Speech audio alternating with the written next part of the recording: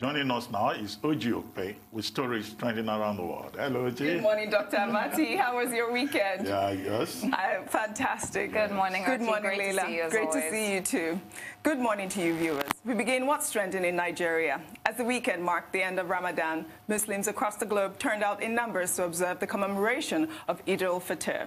In Kano State, despite having the second highest COVID-19 cases in the country, photos of worshippers flouting social distancing rules circulated on social media. On Sunday, during the Eid prayers led by the chief imam of Kano, the governor of the state, Abdullahi Ganduje, and those around him appeared to have observed some social distancing rules. However, a crowd of religious faithful that gathered behind a glass partition at the venue flouted all forms of social distancing. Photos posted by the governor's media aide had many Twitter users outraged. Let's take some reaction. One user wrote, "These photos show how life is in most northern states. The elites do not care about what happens to the common man. First, they are demarcated as if it's not the same God everyone's serving. The outcasts are not practicing social distancing. They can die if they want." Another user wrote, "The worst is that those clamped together like sardines on the other side of the glass believe they deserve to be treated that way. If they were human beings with dignity, they would have left the place in protest of such arrant display of inequality, even in the house of God." Finally, a user wrote, "The whole point of Salah is to make everyone of different social standing stand before Allah as equals.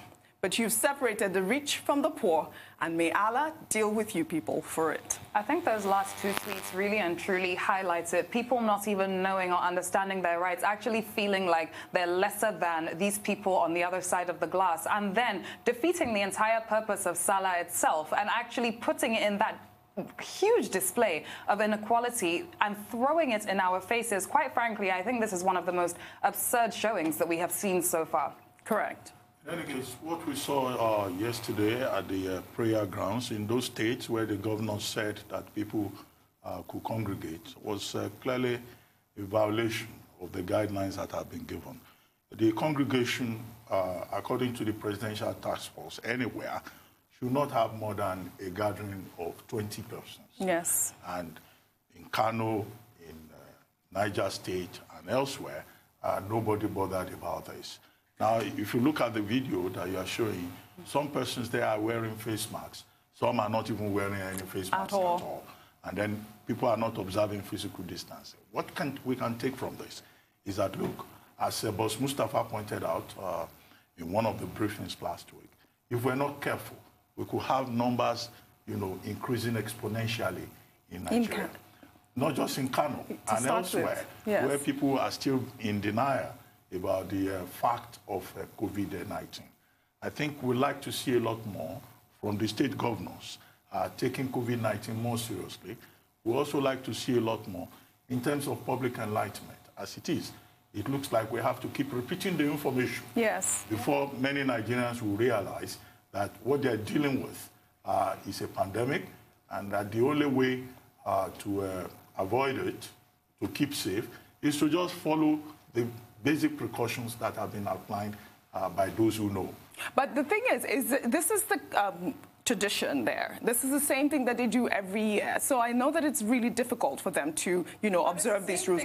But across the world. Yes, you're right. I saw photos of, the celebrations across Africa. I believe it was just Sudan that, there were a lot of people.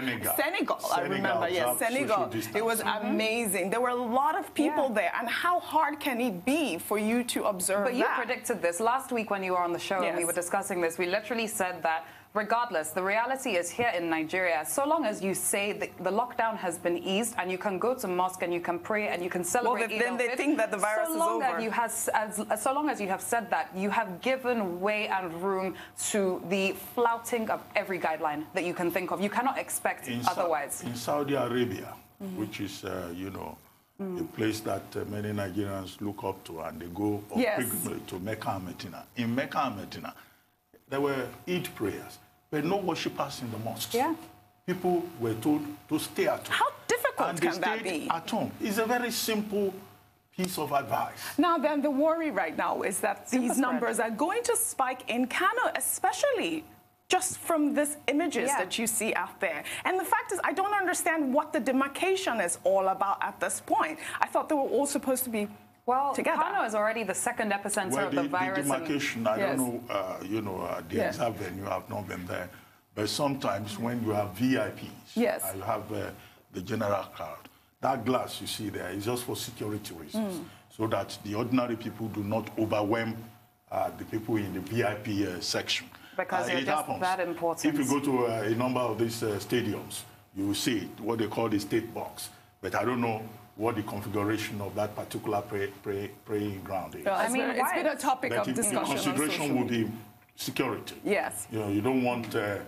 If you look at the people in the background, you could see if they have too much access to the VIPs, you know. I didn't see that. I'm sure they have VIPs in Senegal. But you know why? So, I mean, I did not see that happening in Senegal.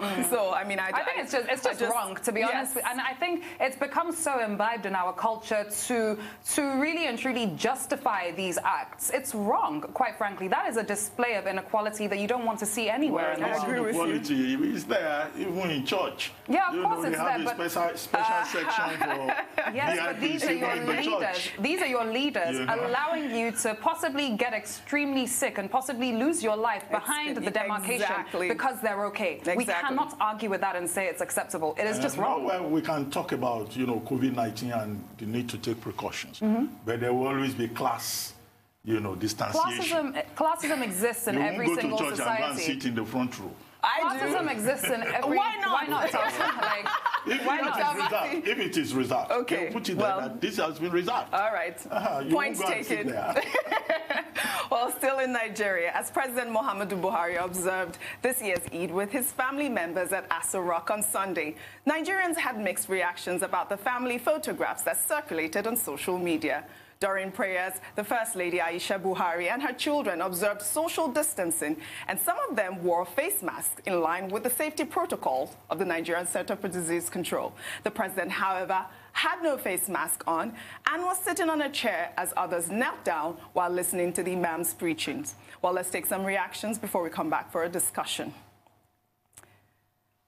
Well, some users defended why Buhari was sitting while others knelt. One user, Tunde, wrote, "I am not a supporter of the PDP or APC, but as a Muslim, this is permissible when you are old or young and have knee or back issues, or sick in any way that can cause more harm if you kneel down, or don't have the strength at all due to sickness."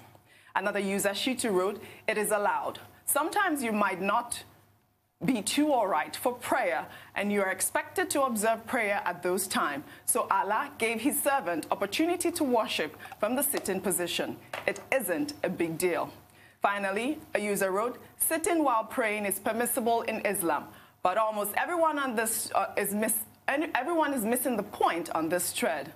If Buhari can be praying with a chair, he is definitely too old to roll." I can't believe that sitting while praying has actually become a topic of conversation on social media. I mean, across any sphere of life, it's just common sense. If I'm praying with my grandma, would I expect my grandma to get down on her 2 knees onto the floor after knee surgeries and all and be praying on the floor? If she was in church, would I expect her to go down onto the floor, or would she be one of those people that would sit on the chair and pray on the chair? This is actually in conversation. Wow. Yes, it is a conversation. I know. I mean, the fact that people are ignorant about that aspect of, you know, older people can sit on the chair while the prayers are going on is really baffling. Not even just older people, pregnant women, people with disabilities. But the conversation went further. You know, the issue of President Buhari not wearing a face mask has been an issue with everyone, I suppose, as well as other world leaders like Donald Trump, who does not wear a face mask in public. I think the presidency already addressed that, the point about whether he wears a face mask or not, and the precautions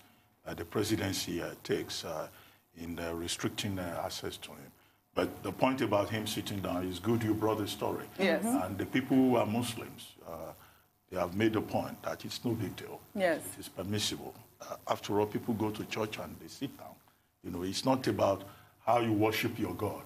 You know, it's a personal thing between you and your God. Correct. And that's what is important, not the mode of presentation, whether you are kneeling down or you are sitting down. Yes. And to the extent that it's not compulsory that you squat while praying the Muslim way. Right. The president has not done anything wrong. I don't think so. And don't forget the fact that he's 77. Right. So the Islamic religion is liberal in terms of, people who may be sick, people who are elderly, people who may not, be in a condition to follow the necessary standard popular protocols. Yes. I particularly loved the photographs. If we could pull those up, the photographs of the family, I really loved everything. I think it sets such a good example. Yes. I mean, look how fun that looks with the selfie and the front page of this day today. Yes, it was there on the front page. Yes, I particularly really loved that they come out and they take the pictures and they remind people that you gather as a family. And I think that he really showed example really with this whole Eid prayers in his home. Nobody should come and visit me. You kept to you and your family. Correct. And you led by example. This is what we were saying with Mr. Feni earlier, where he said it's example and not leadership, but you have to lead by example, and that is, I guess, what the president did. I mean, people are always going to have their complaints, and those complaints will come up, and to be fair, they are valid. You can ask why the president is not wearing a face mask, but at the end of the day, I think what we've seen here is a good display of leading by example, and we can't really I absolutely agree with you. Yes. Family man. Correct. A soft side of him that many people. He looks so happy. Look at his smile. He always smiles so nicely. Is there anybody that is around family? All right, well, let's take our next story, still in Nigeria. The chairman of Nigeria's in diaspora, Dabiri Erara, over the weekend alleged that her staff were sent out of an assigned Nigerian Communications Commission office by armed men on the orders of Issa Pantami, Minister of Communications and Digital Economy. The minister denied the allegation, saying that the NCC has responded to the lies by Ms. Abike Dabiri. Ms. Dabiri, however, stood her ground and alleged that the minister treated her commission in such a manner because she is a woman. Well, let's take a quick listen. 1 year, we don't even have an office. The office we got, given to us by NCC, we're actually driven away by the Honorable Minister of Communications and Digital Economy, Mr. Issa Pantami. Within 2 days, he drove us out with guns. And what happened? The place was given to us by NCC. We all help each other. NCC, as an agency of government, said there's a place you can to settle in, and just as we settled in, I was in Ethiopia when I got a call, and I thought it was... Well, accommodation can be a challenge. Oftentimes in Abuja, you may have, it is not impossible to have an agency, and don't forget that this Nigeria Diaspora Commission, was only first established by President Buhari, and Abike Dabiri is the first Director General. So it's not impossible that, such a new agency may not immediately have accommodation. And I guess she must have looked for space, and the Nigeria Communications Commission at that time will have given her space. Now there is a new person in charge of the ministry, Issa Pantami, and then you have this ugly situation whereby NITCOM, which is also a very strategic agency, is claiming that people came to the building with guns and evicted the staff. But the NCC has a different explanation. Yeah. The NCC had pointed out that in that building there was going to be an audit or a visit by the president, and that they needed to ensure that persons who have offices there are persons that they can properly identify. Now, and that the soldiers were there just to secure the place, whatever. Whatever the truth is, what then happened between Abike Dabiri and Dr. Pantami, I think was ugly, because the two of them now went on their Twitter accounts. Yes. And they were, exchanging words back and forth. I think, that's a bit untidy. Yeah. Because it shows that, there's some kind of dissonance, there is no cooperation, and everybody who has been given an appointment by the president of Nigeria is exercising delegated authority. The job of such person, male or female, is to help government achieve its objectives and assist the president in providing the leadership that is required. Now, if you now have two officials in different arms of government quarreling and exposing their quarrel on Twitter, then of course it's on time. But however, this is not the first time this has happened. You have ministers fighting over territory, over who should be in charge of what. But I'm sure that this will be amicably resolved. Yes. Particularly now that it is in the public domain. Yes. And I'm sure that the office of the Secretary to the Government of Federation, which is partly which is the office that is responsible in one sense for the allocation of office space, sometimes in collaboration with the Federal Capital Territory Authority, will resolve this and ensure that Abike Dabiri and her team are not thrown out onto the streets of Abuja. Certainly, the question though, should it take, in any case whatsoever, and you've worked in government, should it take 2 years to find a way to accommodate a commission? I mean, the Diaspora Commission is not a small commission. Absolutely. They have been involved in a lot of work since their inception. Yes. Should it really take, is there any reason it should take 2 years and you still don't have an office? Well, it's not that it has taken 2 years. I mean, the commission itself is just 1 year old. Pardon me. And in this particular case, they already gave them an office. She herself said they were given a floor by the NCC, and that's where they've been using, right? But the owner of the property is the NCC. Yeah. Now, what you may say is, well, should they have their own headquarters? Should they have their own building assigned to them? So the point is they don't have an office now. They have been driven out of their office. No, well, I'm sure that with the altercation... That's what she's saying. No, that will be resolved. It will be resolved. I just see it as a minor disagreement. It's not as if NCC is saying that they don't want them to use that space again. Some communication problem. I'm sure they will resolve it. But this constant lack of coordination and this untidy behavior. It's such a strong allegation. Why in the first place should that happen? I mean, it doesn't make any sense at this point for me. Absolutely. It's a bit, yeah, there are a lot of questions that need to be answered here, certainly. Yes, but they will resolve it. They will resolve it. All right. The Diaspora Commission is an important agency. Yes. So if there is free space that they have borrowed from the NCC, and it's not as if NCC wants to use that space. She's complaining that everything is quite challenging for her right now. She has no computer. And she brought gender into it and said it's because she's a woman, which quite frankly also can't be debunked. That's number one. I'm sure Abike Dabiri herself, having been in government for quite a long time, will know that there are channels through which she can process her grievances to be addressed. Because we're talking about government, so the externalization of it is not what will solve the problem. Okay.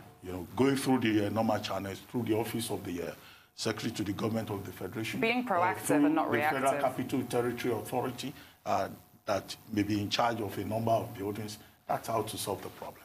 She and Pantami should just shield their swords. Yes, absolutely. Very well said. Let's head over to Tanzania now, where the country's president, John Magufuli, has said that the number of COVID-19 patients in hospitals is declining, although the government has not released data on the infection rates for many weeks. According to reports, the president has repeatedly downplayed the risk of the pandemic, causing alarm among neighboring African countries and international organizations. The government even urged Tanzanians to dedicate 3 days for Thanksgiving over the weekend, as they say they are beating the virus. Earlier this month, the U.S. Embassy in Tanzania issued an alert warning that many hospitals in the city had been overwhelmed in recent weeks. I have a lot of questions to ask here. Wasn't it Tanzania as well that it was the Tanzanian president who came out to say that he sent in COVID-19 tests on a pawpaw, on a goat. One was from Petrol Abbey and something else. And then there was a goat that came back tested positive. The pawpaw tested positive, etc. Right. And he was basically trying to look at the fallacious side to COVID-19. Now, I think it's a bit too soon to start getting ahead of yourself, seeing a reduction and saying that, okay, we're going to start relaxing lockdowns, especially when you're bordered by countries that have existing cases. At the end of the day, no government right now should be that free, I don't think. Yeah, but the point is there have not been any reports from Tanzania, like I just read. And for example, the neighboring countries like Kenya, they're saying that the number of people that are coming into Kenya from Tanzania are testing positive for COVID-19. About 100 last week tested positive Another leader in denial. COVID-19. Well, what they have in Tanzania is what this famous professor has described as the Magufulization of Tanzania. President Magufuli came into power with a lot of promise, but we have also seen that there is another side to him. A tendency to behave like a dictator. But with regard to COVID-19, what happened was that as at April 21, Tanzania had over 400 cases. and about 22 deaths. And then by May, there was additional report of 29 cases from Zanzibar, which is an island territory in Tanzania. Now, the president now decided that, look, those numbers were causing panic among the people. And since April 21, there has been no further announcement of any COVID-19 cases in Tanzania, which is the reason why the neighboring countries, including Kenya and Uganda, are so concerned. Yeah. And Kenya and Uganda, they are both practically shut down their borders with Tanzania, because many of the people who use the trade route between those countries have been seen to have been positive. So clearly, President Magufuli's government is underplaying the outbreak of the pandemic. Boosting the infodemic. Even when he himself confessed that one of his sons tested positive for COVID-19, but that had been treated, according to him, with lemon and ginger, and that he had recovered. Now, medical doctors in Tanzania are also concerned. Health workers are concerned. Yeah. But they cannot speak up. Because there are draconian, repressive laws against freedom of expression. Very dictatorial. And that's why it's the U.S. Embassy that you referred to having to issue a statement to say that the risk in Dar es Salaam alone is extremely high. Yeah. So that's the situation in Tanzania, but I hope that the neighboring countries and the international community will put pressure. They should look into it. It's very the scary. danger alone of just withholding information from your own citizens and giving them a situation report, a daily situation report in the middle of a pandemic. The dangers of that alone. Talk less of the dangers that you can potentially cause to everybody else around you. I just think it's highly irresponsible. Absolutely, absolutely. Well, the Africa Center for Disease Control, is already calling out Tanzania. Yes, they are. And saying that Tanzania should give an update on the figures, because what the real danger is that, President Magufuli may not have again allowed testing. But what does he have to gain, though? That's what I don't understand. What do you have to gain? What do you have to gain if you have... I told you his explanation. He says it's causing panic among the Meanwhile, people. he's increasing panic. You're increasing panic. Yeah, facts over fear. The only way you can debunk fear is by presenting your people with the facts. If you don't present your people with the facts, you will automatically cause fear. So even the logic behind what he has done is so nonsensical. Well, Leila, maybe you will support this. President Magufuli's solution now is to say that this week, religious leaders in Tanzania should fast for about 3 days, and that on Sunday this week, there will be a national Thanksgiving targeted at COVID-19. Yeah, that's what I just read. Over the weekend, they did that as well. That's his version of a situation report, I mean. No problem. Good luck to him and his people. I am just what shocked. A shocker. A lot, yeah, really shocked. Oh, my. Really. All right, let's head over to the U.S. now. On Sunday, the New York Times filled its front page with the names of those who have died from the novel coronavirus. Over the weekend, many users on social media reacted to the cover and shared their condolence. Nearly 1,000 names and obituaries in memory of the dead replaced the usual articles, photographs, and graphics of the newspaper. The assistant editor of the paper's graphics desk, Simone Landon, said she and her colleagues decided to compile the list when they realized that there was a bit of fatigue with the data of the victims that have lost their lives to COVID-19. This comes as the U.S. approached the grim milestone of 100,000 coronavirus fatalities. Dr. Abati, there is your social media. I pulled one of yours because a lot of people posted. Oh, I got yes. goosebumps when I saw this yesterday. It gave me goosebumps. So touching, really, really, really touching. And it kind of just, it put the reality in your face way more than it's already been in your face. And it really made you think about the depth of what we've had to go through so far and what we're still going to go through. There's so much loss of life that can't be accounted for. It's unimaginable. And kudos to the New York Times for doing this. Absolutely. I think the design of the front page of the New York Times is, quite dramatic, quite amazing, very innovative. A lot of people commended it from the point of view of graphics. And the team that put that together was led by the deputy graphics editor, Simone Landon. And a researcher was engaged, Alain de la Rière, who selected those 1,000 names from obituary notices across the country. And this will be the first time in more than 40 years that the New York Times will have its front page without an image. Yes, first time ever. An all-type graphics, approach. And it continued inside the 1,000 names. And then it was supported with an opinion by a columnist, Dan Barry, who wrote a short piece to contextualize this about the names involved and to bring the fact of COVID-19 to everyone in a very grim manner. In the United States, where they have cases of deaths running into about 100,000, and an infection rate of over 1 million, and with New York as the epicenter. There couldn't have been a better way of reminding people and keeping the record of how the Grim Reaper has used COVID-19 as a vehicle for devastating our communities. And to remind us that we're not numbers, but names. We're not exactly what I was just going to say. When I read some of those obituaries, I was moved to tears when I read some of those. May their souls rest in peace. Really, really sad Honestly, and may we continue to remember and keep in touch with humanity and the fact that this is something affecting us all, This was a great piece. Right. Well, let's take our final story, shall we? Yes. Under entertainment. Still in the U.S., the anticipation of the 15th season of America's Got Talent show. Simon Cowell shared an audition of a singer who was wrongfully convicted for 37 years that moved the judging panel and members of the audience to tears. Well, let's take a quick look. Just incarcerated for 37 years for somebody else's crime. Ooh. DNA freed me. Oh, wow. Oh, my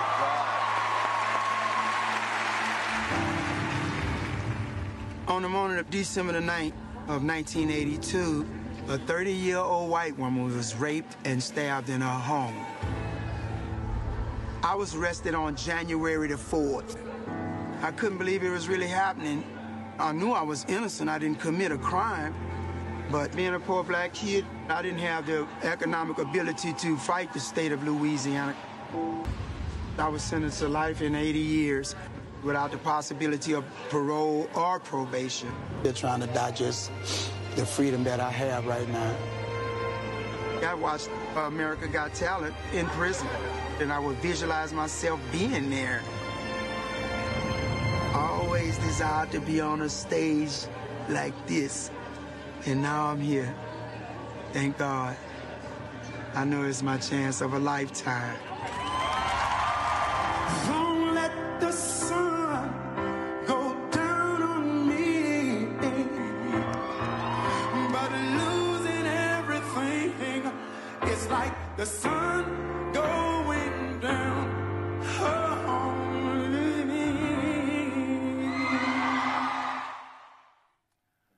I mean, I will never hear that song the same way again. I mean, that song, that performance just brought a new meaning two quick things, to that song. This is not the only case of miscarriage of justice that we have seen either in the United States or elsewhere. And, his story has a happy ending, and that in itself is inspirational. And he never gave up hope.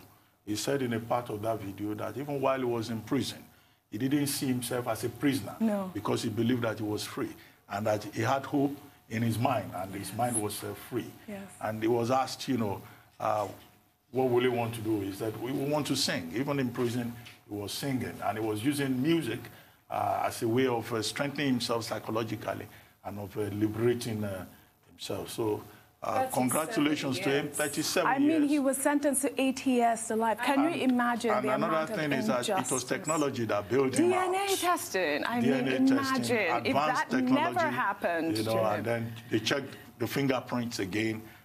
Those things they call code files.